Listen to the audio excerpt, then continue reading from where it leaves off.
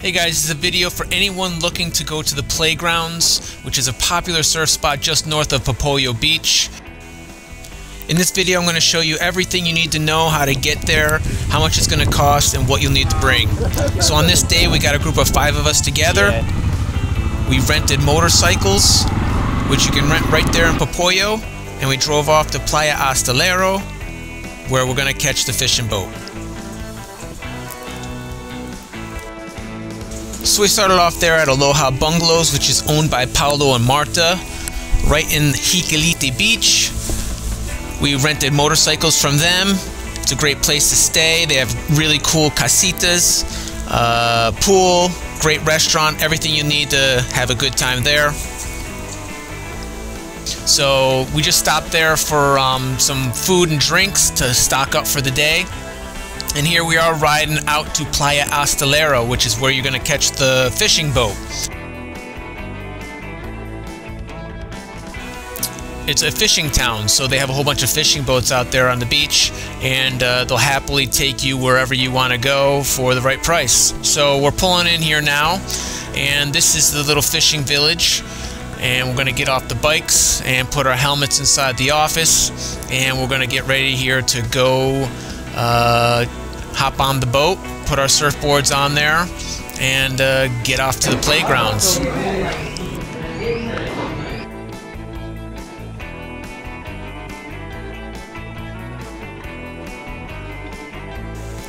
So before you head out, I definitely suggest getting a lot of sunscreen, bringing a bunch of water, Gatorade, some snacks, because you're going to be out there for about 4 or 5 hours, and it can get hot, especially if it's a nice sunny day.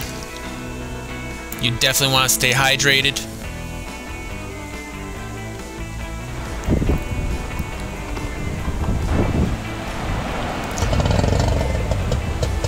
So it took the guys about 15-20 minutes to get the boat ready. While they did, we were just hanging out on the beach, chilling,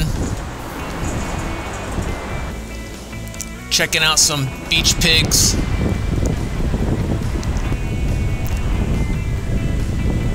Doing some agility tests.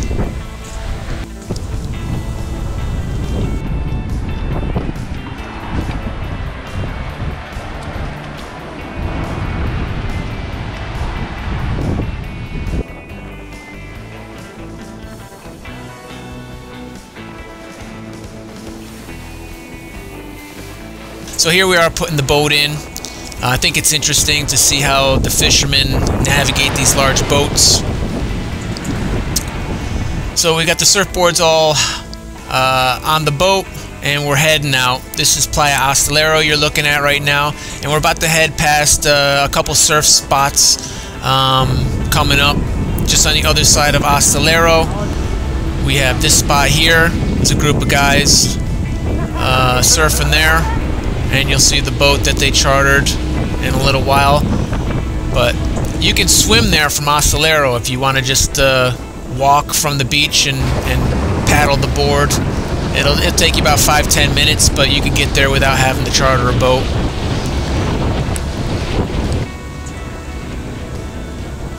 So about halfway to the playgrounds now. It's about a 15-minute ride out there by boat, and it's a great ride. As you can see, beautiful day out. On this particular day it was really windy. You can see the wind, and the conditions weren't great. We surfed for about 2.5 hours, and you can see the waves here. This is the playgrounds. It was good enough to surf on, but from the guys who've been there before, they told me that it's usually a lot better than this particular day.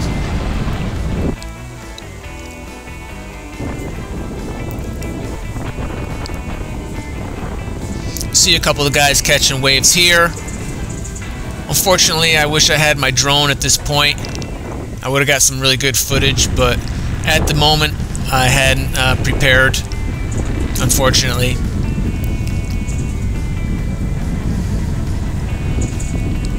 But you can see on the beach there's literally nothing there. It's a nature preserve, so you can't really have too much infrastructure there.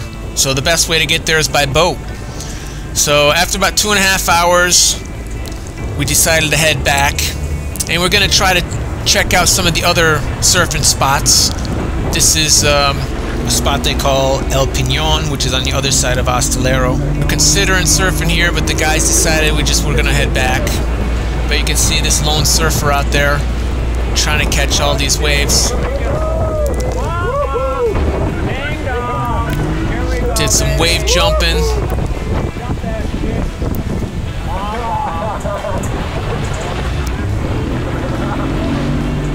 And right around this bay is Playa Hostelero.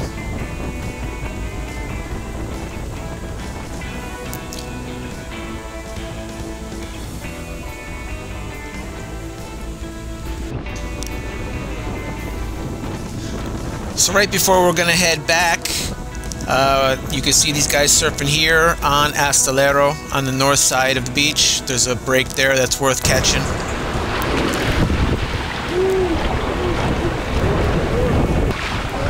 Thank you, man.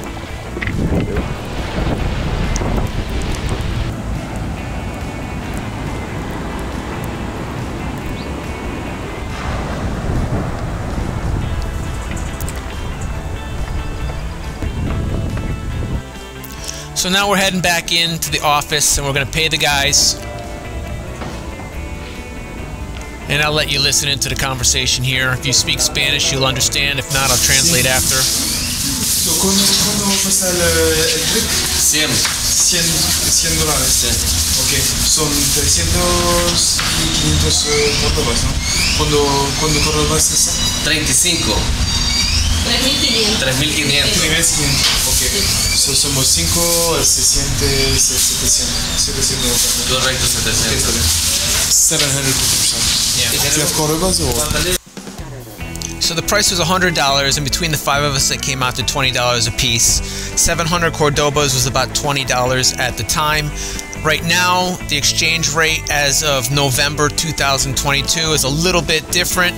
The Cordoba has weakened compared to the dollar, and I think the Cordoba is, 36 Cordobas to $1 now. At the time of this filming, it was about 34. So something you should understand if you're ever heading to Nicaragua is a lot of things are a lot cheaper in Nicaragua than they are anywhere else in the world, but gas is one thing that is relatively as expensive as everywhere else. So keep that in mind. If you're going to do something that takes gas, like we just did, a fishing trip, or you're going to take another trip on a boat or car, vehicle, taxis, anything like that, anything that takes gas, keep in mind that it's going to be more expensive than most other things in the country just because of the price of fuel. And I wanted to show you guys all the roads there. It's all dirt roads in Popoyo for the most part. I'm sure in the near future they're going to start paving it because Popoyo is one of the more popular towns, cities, beach towns in Nicaragua. And you can see they're doing construction there. I've been in Nicaragua for 6 years, and it seems like they're doing construction every time I go through Popoyo. So I'm excited to see when they finally start paving all these roads, because it'll make a huge difference. Because I don't know if you can see back there, you can see some of the road gets water on it. They sprinkle the water on the road to keep it from dusting them out by every car that goes by.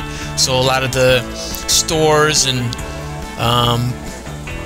people's homes who don't want to get dusted out by all the traffic going back and forth, what they'll do is they'll just wet down the road so it doesn't dust them out. You can see the camera's already getting dust on it. It's foggy now just from all the dust. So that's it, guys. Hope you enjoyed this video. If you enjoyed it, click like below, subscribe, and we're going to bring you a lot more of the world's best waterfront. Stick around.